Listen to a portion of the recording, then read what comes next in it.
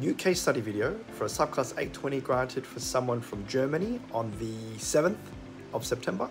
Let's have a look. This case study video is in relation to a subclass 820 Australian partner visa that was granted to someone from Germany. This 820 was granted on the 7th of September 2024. The application was lodged on the 13th of January 2024, which represents approximately an 8-month processing time.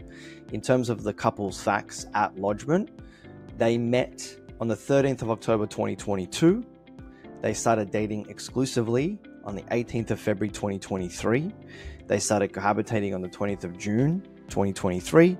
A joint lease signed on that day. So that's when they started to live together, was through a joint lease agreement.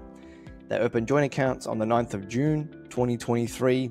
A civil union applied for and received around August 2023. They were then married on the 14th of May 2024, nominated each other as beneficiaries to the superannuation policies on the 18th of October 2023, and will sign on 25th of October 2023.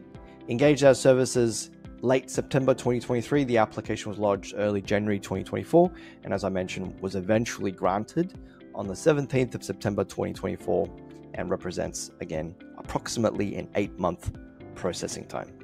If you found this case study video interesting and helpful, make sure you like this video and subscribe to our YouTube channel to be notified of when we release additional case study videos like this.